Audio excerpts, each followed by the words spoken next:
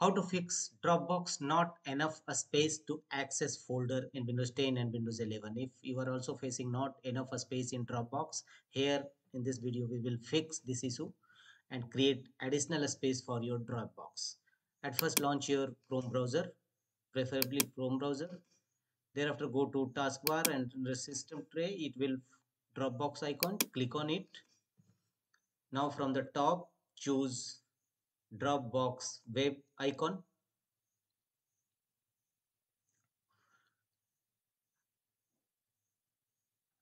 Here you will find all your files and folders in Dropbox.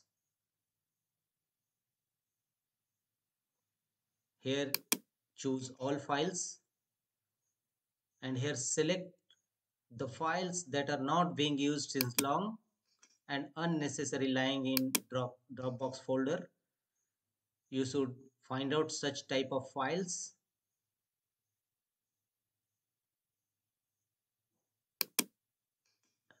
Choose which files you want to delete or remove that are not being used and unnecessary occupying large space. Select it and click on delete option. Confirm the deleting process. Confirm delete again, press delete. It will delete it permanently from your Dropbox folder and create some space. Now go to deleted files from the left pane and here you will find all your deleted files. You can also restore all your deleted files from in Dropbox. You can restore it from here.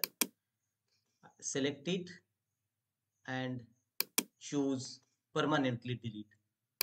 This action will also create additional space for your Dropbox and you will get rid of such type of a space error.